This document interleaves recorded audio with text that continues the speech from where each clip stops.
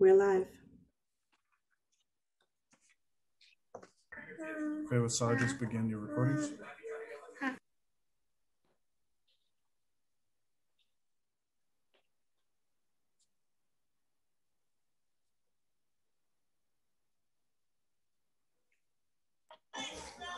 Sergeant Pillay, you begin recording.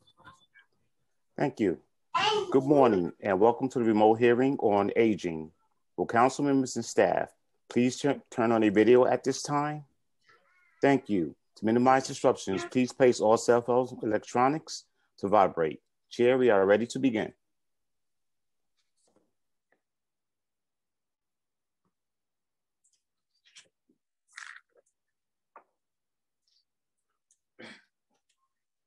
Good morning. I'm Councilmember Margaret Chin, Chair of the Committee on Aging, and I would like to welcome you to today's vote on a very important piece of legislation. Today, we will be voting on proposed intro number 2225A, sponsored by Councilmember Mark Traeger. This legislation requires the city to establish a COVID-19 vaccination plan for homebound seniors. Over our last 3 hearings, the committee has heard a lot of testimony about how COVID-19 is impacting our seniors. We know and have talked at length about how seniors are most vulnerable to the health effects of the virus. We also know and have talked about how the pandemic is increasing the things seniors are already at higher risk for, such as social isolation, mental health issue, age-related physical ailments, and fragilities, and poverty. The COVID-19 pandemic has been difficult on everyone, but we must remember that it has been particularly difficult for our seniors. That is why, as the city rolls out the COVID-19 vaccination, we must make sure all of our seniors are able to access vaccine and they are all getting vaccinated. Overall, 1.3 million older New Yorkers are eligible for the COVID-19 vaccine as of yesterday afternoon. However, only a little over 217,000 adults 65 and older have received at least 1 dose of the vaccine. This is only 16.7% of the eligible senior population. This is a very low number and means that hundreds of thousands of older New Yorkers are still at risk for COVID-19. We have so much more to work left to do. Furthermore, one of our most underserved senior groups is our homebound seniors. These older adults cannot leave their home for a variety of reasons. They often require caretakers and often have multiple health conditions that make them even more at risk for COVID-19. While much of our senior population can go to vaccine sites to receive their vaccination, our homebound seniors do not have this option. As we continue to vaccinate across the city, we cannot forget about this population. Because of this, I wholeheartedly support Councilmember Mark Traeger's legislation, proposed intro 2225A, which would require the Department of Health and Mental Hygiene or another entity designated by the mayor to create a COVID-19 vaccination plan for our homebound seniors. We must do better to get all of our seniors vaccinated, and that includes bringing vaccines to those who cannot access them at normal vaccination sites. This legislation is the first step to ensuring vaccine access for our homebound seniors.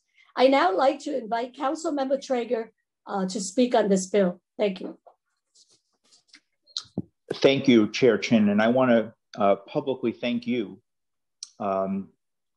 for always being a champion for our seniors, even prior to the pandemic, and certainly during this pandemic. Your leadership has been exemplary, and I particularly thank you and your staff for the speed and the expediting of this bill.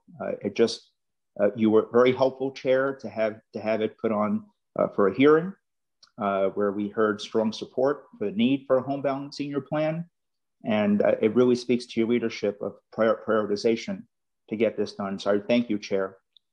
I want to thank the entire committee on the vote today on Intro 2225 to require the Commissioner of the Department of Health and Mental Hygiene to establish a plan to vaccinate homebound seniors. That plan would be posted on the department's website and provided to the council. The Commissioner of Health and Mental Hygiene would also be required to report to the council on implementation of the plan every 2 months after the plan is issued. This bill would take effect immediately after it becomes law and will mandate that a plan is issued within 30 days. According to DFDA, there are more than 1 million seniors residing in the city. The city has vaccinated over 1.5 million New Yorkers so far, prioritizing healthcare workers, essential workers, and older adults 65 and over. And yet for months, the city administration did not have a comprehensive plan to vaccinate homebound seniors, one of the most vulnerable populations in our city. Here we are facing a global pandemic with tens of thousands of New Yorkers who have lost their lives, and who is again the forgotten group of people, the very group of people who need help the most. We are still in this public health crisis, and to be able to get across the finish line, it's critical that we address the cumbersome and confusing process to sign up and register for a COVID-19 vaccination. We also need to account for multilingual residents and provide culturally competent outreach to those communities. We have community-based organizations that are ready and willing to partner with the city's health department to provide additional sites that are easily accessible for folks and to provide that connection to help bring the services to the people directly. And we have the technology and ability to transport the vaccine to those who are homebound. Before we receive our next package of vaccines, we need to prioritize the homebound senior community and act with a sense of urgency to vaccinate this high-risk population. Intro 2225 will hold the city administration accountable to codify a plan for vaccinating seniors, and it should be focused on equity and utilizing resources the city already has access to. And on a personal note, and Chair Chin also represents a district that was also hard hit by Superstorm Sandy. This is very personal for us. Many of the same folks we're talking about were folks that were left behind in Sandy recovery too, without power for weeks and no support, and food and medicine could reach them. And we always said, we can never allow this to happen again, that they would never be forgotten again. And here we are. Whenever the mayor announced the Yankee Stadium would be opened up for a vaccine site, or Citi Field, that's very nice. But what's the plan for folks who can't get there? No fault of their own. I represent a very high need senior population in my district, people that are veterans, our teachers, our nurses, our retired bus drivers and school staff and hospital staff, people who have raised our communities, our families, and we owe it to them to prioritize them, to make sure that no senior, no family is left behind. So, Chair, this is personal, and I know it's personal for you too, and I just can't thank you enough for the speed and the prioritization of this legislation. And I ask my colleagues respectfully to please support this bill. Let's get the plan to help the homebound seniors. And I thank you, Chair, again, for your leadership and for your time today. Thank you, Councilmember Traeger, for your advocacy and your passion on this issue. And I know that we had like 3 hearings, and we also had Councilmember Holden, who was at the hearing. We've been advocating for this, and the city said they have a plan, but what plan? And they try to say, we don't need this legislation because we already have a plan. No, you don't. What is the plan? I haven't seen it.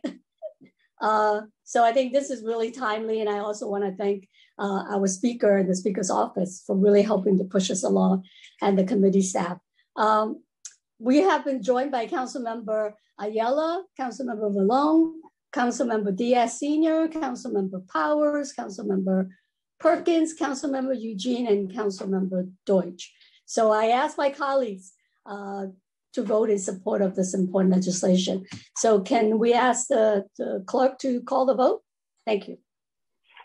Sure. Good morning, William Martin, Committee Clerk, roll call vote, Committee on Aging, proposed introduction number 2225A, Chair Chin. I vote aye. Eugene. I vote aye. Thank you. Deutsch.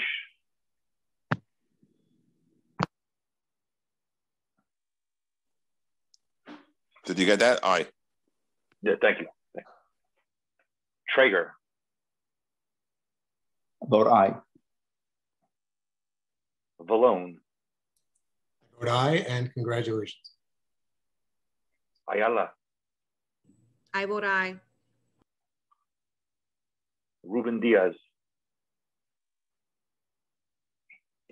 I vote aye. Thank you. By a vote of 7 in the affirmative, 0 in the negative, and no abstentions, item has been adopted by the committee. Thank you.